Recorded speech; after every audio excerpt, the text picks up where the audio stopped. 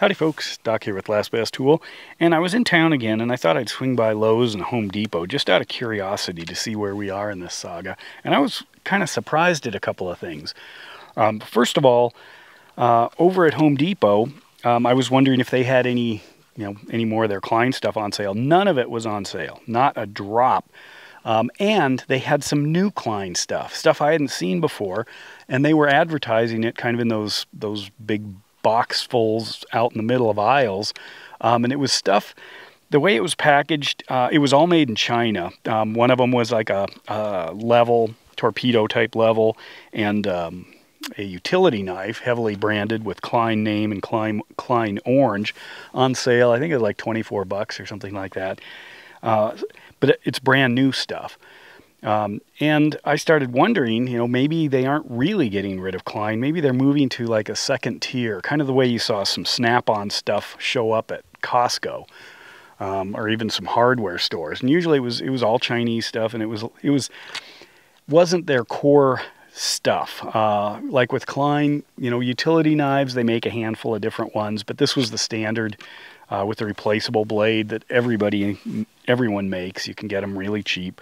And the level was nowhere near the quality and features of the traditional Klein torpedo levels. It looked more like something like an inexpensive Stanley or, cheapest Craftsman or something like that.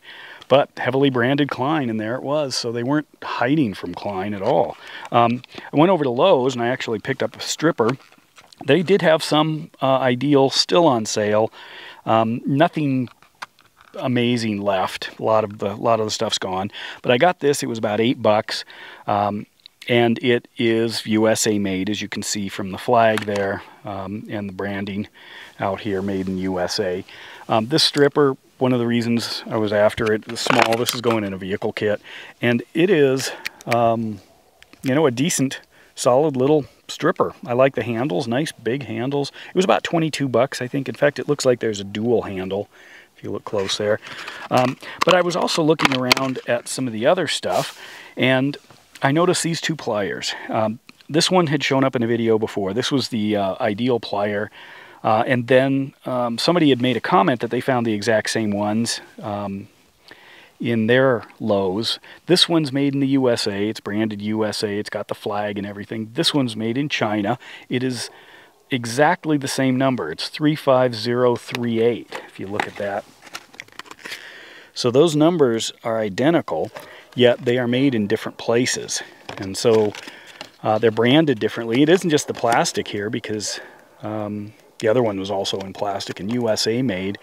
And then if you look at the pivots, you can see identical, except this one says HH at the bottom and this one says USA.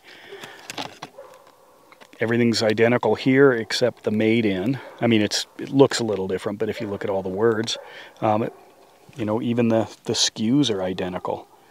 So as you can see right here, I don't know. That to me is a little odd, that they would do that. I don't know if those will stay there. It took me an hour to get them to balance before. But anyway, I found that interesting. So I think it's Ideal plain both sides, and Klein, maybe Home Depot's playing both sides. They want Klein, maybe, and to me that's a little dangerous for Lowe's, because they're muddying the water. And they could have Klein versus Klein sales, which, a lot of things at Lowe's and Home Depot, they compete. And it might be, I worry now a little bit about both Klein and Lowe's, because maybe Home Depot's going to sell Klein, the reduced price stuff, basically get people hooked on inexpensive Klein, and maybe then sell them other, Milwaukee, Ryobi, whatever else.